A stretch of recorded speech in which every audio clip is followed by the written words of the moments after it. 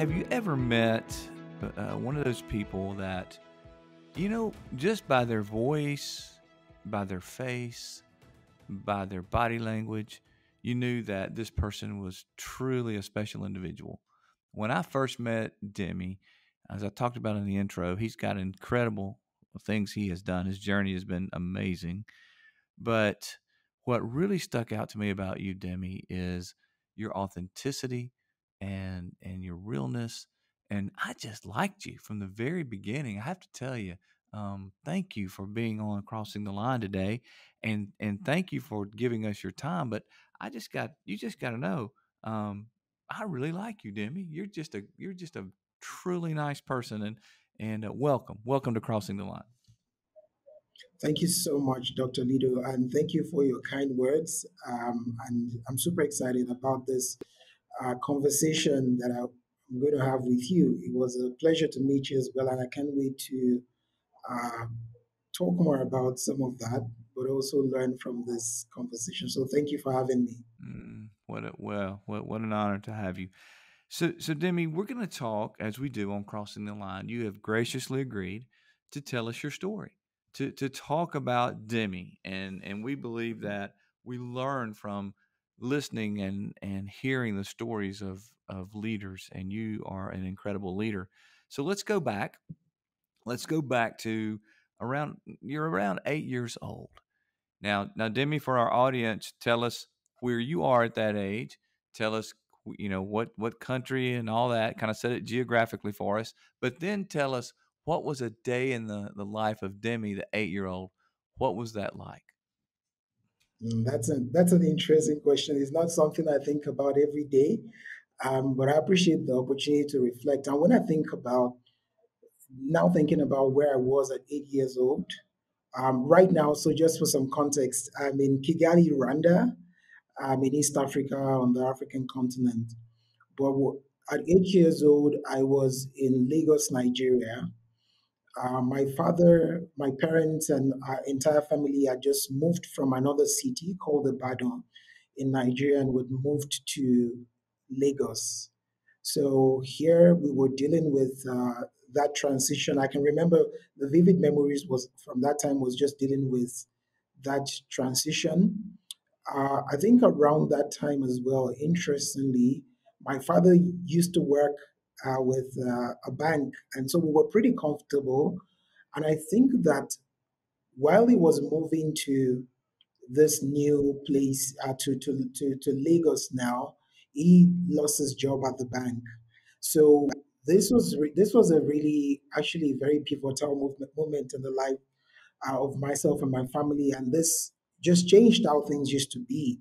We used to be super comfortable, and then now we go to Lagos and started a new journey that was hard in many ways.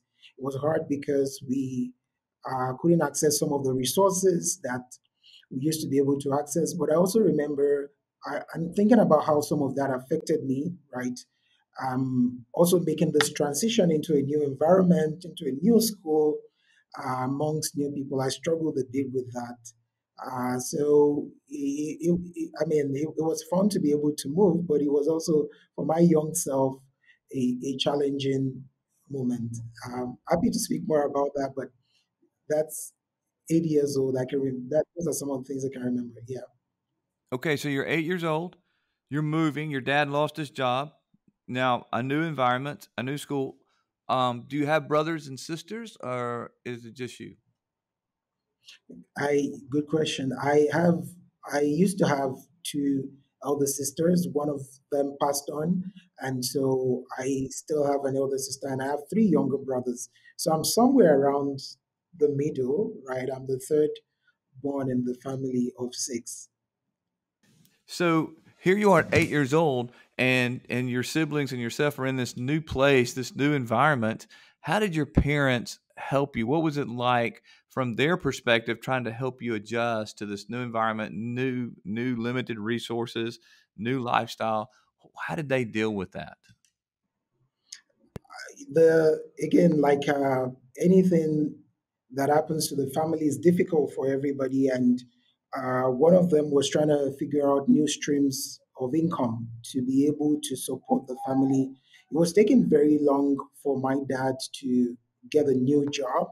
I think he was also affected in some way by the way that he lost his job. And so I think those things happened and it was taking a very long while. And so my mom um, was working as a nurse at that time, and she would leave to go work at the hospital. But she then also started thinking about starting a store, a grocery store, where that could bring in new income to support the family. And so that was one of the things that uh, my parents did to support us, but it had to be all hands on deck now because I remember we had to take turns manning the grocery store or being involved with selling some of the products right from the store to be able to contribute our quota to be a part of that. Faith was one of the big support structures. We grew up in the church. And so one of the things that we knew to do was to worship and pray about um, all the things that we were going through. My parents did their very best to keep us encouraged, to keep us as close knit as possible, even when we didn't have all the things that we used to have previously, and that was challenging for us. But then they they were there to support us, but and still do their best to make sure that we got a proper education. So we, at least at that point, could still afford to go to a private school. So you would have, in interesting thing in Nigeria, it happens that I don't know, it might not be this way in other parts of the world, but public schools in Nigeria sometimes tend to be worse than private schools because the government is not funding the education as much as it should be. And I know in some parts of the world, government schools are better than many private schools, right? So it's the reverse. It was a reverse in Lagos. But our parents tried their best to keep us as long as they could in the public school system because I think in the private school system rather, they kept us in the private school system because in the public school system that affects your psyche even more.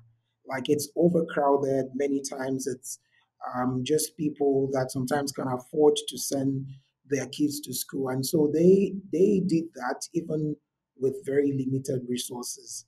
And so these family times, shared family conversations around faith, around just keeping the family bonded and ensuring that we were able to stay in school was really helpful around this time.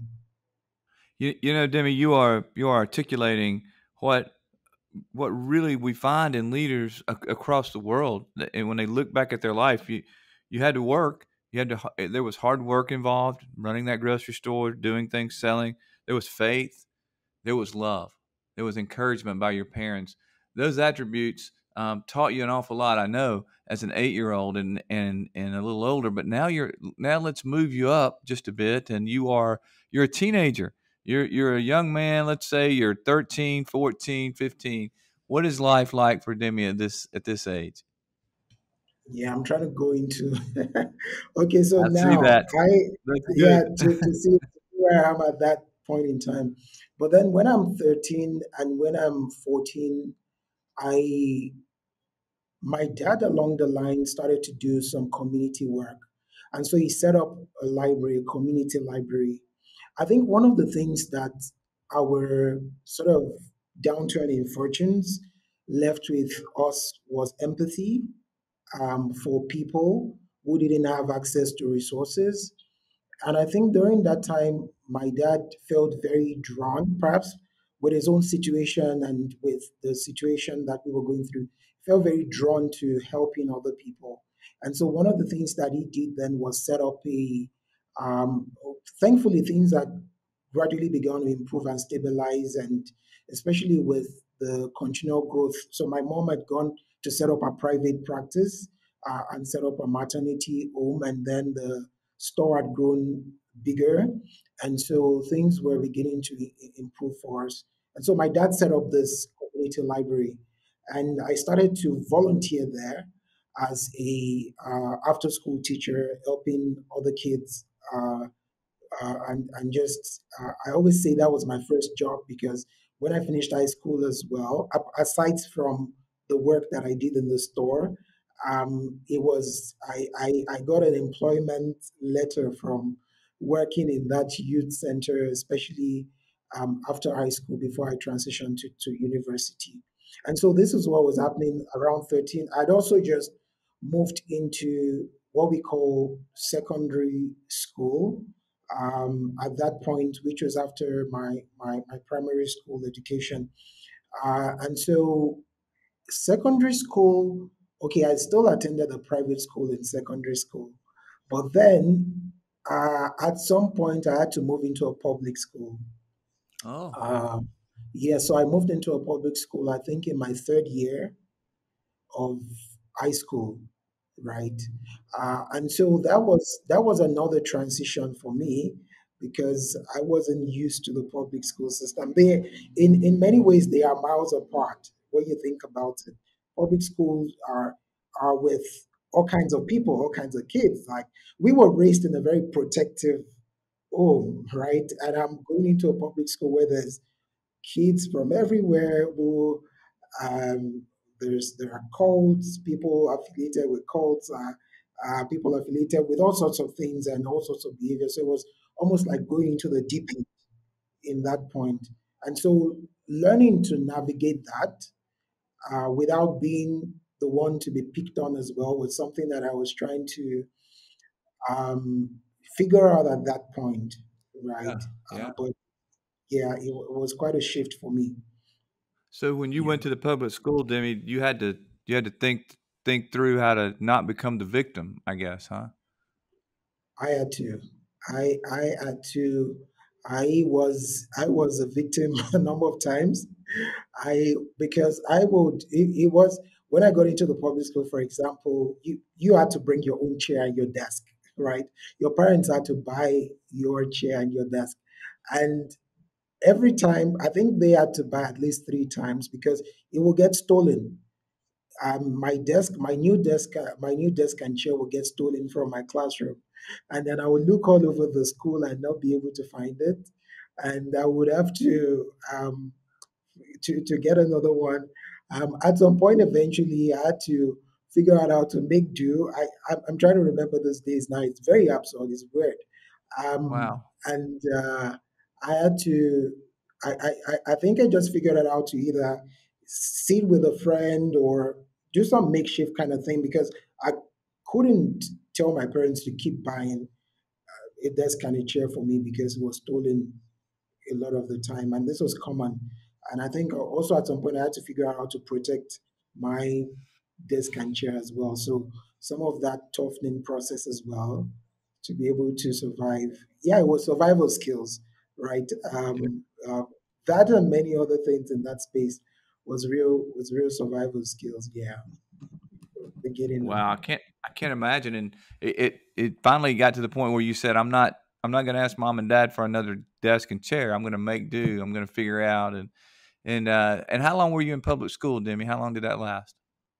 It was 4 years. The public school high school system is 6 years. So I spent the high school system is 6 years. I spent 2 years in the private school, and then I was 4 years in the public school.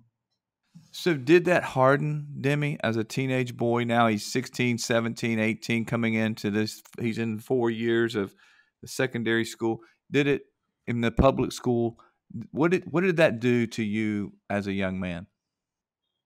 It hardened.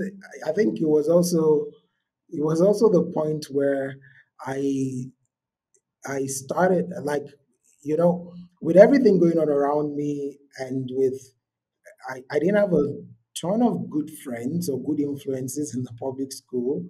I started to learn some of their ways. So, for example, I would, and again, I think it also tapped into another part of me, which is like adventurous. So, um, I can remember some of those experiences where we would go out to what we call the jungle, right? For me, it was exploration. There were a lot of things that people were doing then. People would go do drugs and go do cigarette and sex and all that. But I came from a home that was steeped in the faith. My dad has a pastoral background, so I couldn't do all of that. But still, I would skip class, right? I would skip school because those are the influences around me. And that was some of the things that I began to learn as well. So I think especially in the 2 years, the middle part of that public school, first public school, by the way, when it was clear that that public school was being a very bad influence on me, my parents transferred me to another public school. So in that first 2 years of a public school, Wow. like the jungle, like we call it. We'll go to the jungle and do all that. I wouldn't be in class with all the other guys. But then I got transferred to another public school, which was moderately much more conducive, right? And much so so when you transferred, the environment was much more it was much more appeasing, easier for you to learn and grow. Is that right? Yeah, it was a lot easier to learn and grow. I had so there was accountability as well. I think there was there was a teacher or two, a couple of teachers that I could look up to, that my parents in some way also attached me to say, um, check in with this teacher from time to time, but also uh, gave the teacher some sort of responsibility to look after me, or sort of like keep an eye on me, so that I will be checking in and I won't stray too far. So that that changed going into this new public school.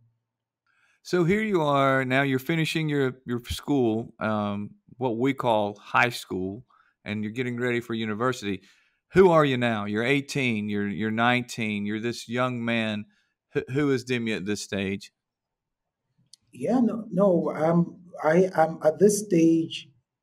I am exploring a lot. For the good, right? For the good. I think the in this new public school that I went to, there were more positive influences around me, and it was a space as well where I could also learn and explore. And so I I think I served in some capacity. I can remember volunteering for beginning to serve as a volunteer, but that was also around the time when I my dad actually started this uh, youth library and youth outreach organization. And I started also working and being a part of, I started volunteering. I didn't officially being employed there. I started working there. And so, interestingly, I finished public school very well. I was one of the very few students who had an outstanding result and gained admission to the university right away. University admission rates were very low in public schools at that time. Most people had to write their school leaving exams twice, or three times, or multiple times before they could get an admission. But I was able to do that once. So at this Wow. stage as well, Wow. I'm beginning to learn about different things. I'm beginning to learn a lot more about the power of the internet. And I remember then as well, I started I'll call it a small business with a friend. And what we used to do then was we used to teach people how to browse the internet. So we would ask people to pay us, and then we will go to a cyber cafe. So, for example, let me use Nigerian naira. We would ask people to pay us about 70 naira, and then we'll take them to a cyber cafe and buy 30 minutes of time for 50 naira and teach them how to browse the internet, because it was just becoming more accessible via cyber cafes. And so we would make that profit of 20 naira. We'll do the same thing if people wanted to send emails. We'll facilitate that and put a charge on that. So some additional business skills I started learning from doing that. And so at that place, I'm developing as a young leader. I'm exploring business, and I think my friend and I went on later to publish our first mini magazine. Mini magazine. We called it Info Power, and then we started to go around high schools to do talks to high school students. So this is between this is a transition. There was what we call a university strike in the university, and so I couldn't get into school even though I had my admission for a year. And so we thought, what could we use this time for? We published Info Power magazine, and we will go to schools and talk to young people in schools and sell our magazine as well at this time in that transition. So this is what was happening at that time. Goodness gracious, what an entrepreneurial spirit, even as a young man. That's Yeah, it amazing to was. me. Yeah, Congratulations. And who knew you were an IT coach before there were IT coaches teaching people how to use the internet? Good for you. I Wow, know. cutting edge. So you went to Yeah, university and graduated from university. And then what happens? Take us through to kind of bring us into your adult life. Walk us through from there to where you are today. yeah. So I had the entrepreneurial sort of hunger in me, and through university, I was launching one product or the other, one project or the other. I would find the problem and try to solve it. One example was where we had this biology class where everybody needed to dissect a toad. And because there were people who couldn't catch toads, I took it upon myself to go in the night and essentially harvest toads, help them handle it, provide it to them in a can for a fee. And so Yeah. so that was a business opportunity for me. I made money. I think I wrote a mini book later on where I it was titled "How I Made Money Selling Toads." Right, I did that, and then I did some more business in school around selling music, CDs and cassettes, and a number of things. And then I did some training businesses where I would host a speaker and workshops. I remember doing one of the final things I did at university was to hold a big agricultural training workshop in my faculty then, which was a big thing because it brought a lot of people from outside of university and all that. So I went from that into the next phase. When you finish university in Nigeria, you have to do a 1 year compulsory youth service program. So it's almost like a teach for America kind of program or a teach for. And so, but I did that, and then I was a teacher in that period of my life as well. But I had the opportunity to help run a training center in the state where I was. And I found quite some success at it. I came with a very entrepreneurial approach and mindset. And so I was able to help take that organization out of the current reds they were and get some measure of success. And so I was like, you know what? I'm not gonna get employed anywhere. I'm just gonna go run my business, right? And so I spent some years trying to do that, falling, hitting my head on the wall, struggling a lot with that, and I had some successes at some point, but there were also a lot of hard knocks. I'm trying to run my business in publishing, advertising, and and brand design. Right, I got some successes as well in that. Somewhere along that line where I had some measure of progress, but also some measure of discontent. I started to feel more because I'd spent like 5, 6 years in advertising, branding, and design. Started to feel like I wanted to be more involved directly with people and to invest in people. And so I started a social enterprise teaching leadership and entrepreneurship to high schools. And so that's where I did some of my mini book publishing, and then I would use the money from my business to fund a lot of my social enterprise activity because it wasn't super profitable in terms of the services we were offering and some of the training that we were doing.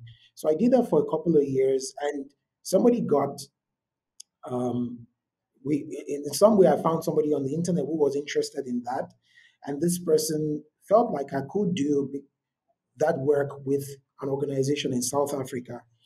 And so Mm. that was my first connection to traveling outside of my country to actually go do this mentoring for high schoolers. I got to work in a program called the Global Scholars Program that would bring scholars from all over the world. And so I worked as a coach and as a mentor in that Wow. program. And It's good. that was my journey into higher education and some of the next steps I took beyond that point. It's amazing that, Demi, you have accomplished what you have with the heart that you have. What I keep hearing, you had hard knocks, but you didn't allow that to stop you from pursuing your passion. And maybe as you look back at your life and you see where you were in that jungle of a public school where you had hard knocks, you had to learn to overcome. Back as an 8-year-old, moving to a new environment, and then going to a public school that was difficult, and then trying to make your way, that you overcame that, but yet at the same time, you have this heart for giving back, for teaching high school students about leadership, for having this social awareness and these social enterprises that I can tell are such a passion for you. And I'm so proud of you for giving back. We need leaders like you, Demi. We need more Demis in our world today. Can I ask you something? I know our time is fleeting. I want to ask you though, there are other Demis out there. There are leaders across the world who are young, or maybe not so young, but they're trying to find out who they are. They're trying to find out what is their contribution to this world. What is it that they should, and maybe they're struggling. Maybe they are in the season of hard knocks. But what would you say? What would you give me two or three nuggets, if you will, that you would say to these young leaders or to these aspirational leaders? What would you say to them? The first thing I would say, and I struggled with this for a bit, especially with finding relevance, the first thing I would say is that their voice matters and that their opinion matters. I think when you come from a place where you're shut down or you're maligned either by circumstances or by people, you tend to, and I struggled with this for a while, you tend to believe after a while that you don't have a lot to contribute. But it's not true. There is no single person on earth that does not have something, no matter how little, to contribute. It might be a smile, it might be an hello, it might be an encouragement that they're able to give. So, and that's the starting point. And I think that that blossoms. So if you believe and that you understand that you're here for a purpose and that your voice matters and that you can contribute something no matter how little, that's how it grows, right? Even in those very dark places, believing in that and being able to give something no matter how little is the seed that then allows that to blossom into bigger things. Sometimes we think about bigger things that we want to do, but the purity and the beginning point is just knowing that the impact we're able to make, no matter how little, is powerful. It's a part of the conversation. And I'm saying this as well to say, do not hold back your voice. Even when you feel like you're not perfect, even when you feel like you are not enough, you're actually enough, but do not hold back your voice. The other thing I would say, and it's just very related, is really just believing in yourself, right? Believing in yourself because I think that's powerful. Once you believe in yourself, you set the tone for other people to do that for you. Sometimes we're in very dark places where people need to believe in us first. If you have that opportunity, don't take it for granted. If people tell you they believe in you, that's a springboard for you to then go and do more work for yourself. I've had people in my life do that and give that gift to me, and I try to give that gift to as many people as possible. So, I would say this as well: if the young leader and aspiring leader is listening to me, I believe in you like I believe in my students and a lot of the people that I work with, that you have something to offer if you rise up and speak to that. And I think the last thing I would say is experiment. There's places in my story where I didn't get to share the failures in detail. But there's failures along the journey as well as successes. And one thing is, I've always experimented um, because sometimes you stumble into the place where you are supposed to be. Sometimes there's no clear cut formula. There are guides and frameworks that can help make the journey easier, but the willingness to take action and just experiment. And Dr. Lido, like you said, I've always tried to lean in the direction of my passion. And some Mm. people say, I don't know what that passion is. I've always had interest as well, not always passion. So sometimes it's interest that generates into evolves into a passion. And so it's a starting point. So experiment in the area of your interest, of your passion, but with a heart. And if you have that heart that you want to make people's lives better, you want to contribute to people, which is at the core. Like, and I think that's the motivation that you want to make. And I ask myself, even with things that I'm doing today, how are they going to make people's lives better, right? Like, whether it's a for-profit thing or it doesn't matter. Does it make people's lives better at the end of the day? So if it does, I feel, I feel energized towards that, and I feel it's worthwhile. And so that's what I would say. And I hope that that is helpful amongst the many things that we could say. Powerful, powerful stuff, Demi. Now, I tell you, you mentioned how important your faith was in your upbringing. I think we've just had church, my friend. That was amazing. Thank you for that. That what powerful, powerful things. Your voice matters. Believe in yourself. Give that gift of believing in others. Experiment. Be willing to fail and follow that passion, even if you fail. That is beautiful, beautifully said. Demi, you are amazing. And I want to thank you for sharing some of that amazement with us today. You truly are impacting so many people. And today you have impacted us. And I want to thank you for that. I have to ask one more question. I'm going to let you go. What's next for Demi? What's on the horizon for you? I am currently working on a number of things. I'm working at the nexus of learning innovation, employment, and entrepreneurship.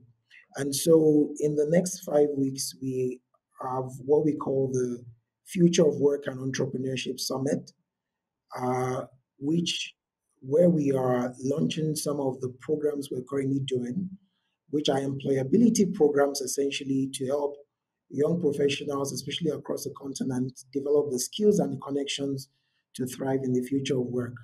And so we have some of those ambitious big things ahead of us in the year where we have other programs around supporting institutions and learning innovation and improving how they prepare young people for the world of work.